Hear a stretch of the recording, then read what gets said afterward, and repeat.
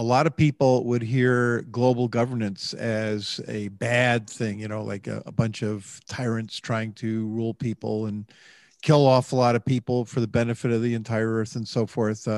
I assume the global governance that you're talking about, Atlantean based, is something different than the kind of globalism that people are talking about, or is it? It's meant to be a 180-degree opposite from that philosophy of that globalism has to be evil. Uh, That again, that relates to the protocols of the Elders of Zion and associates that philosophy with their proposition of a global monarch.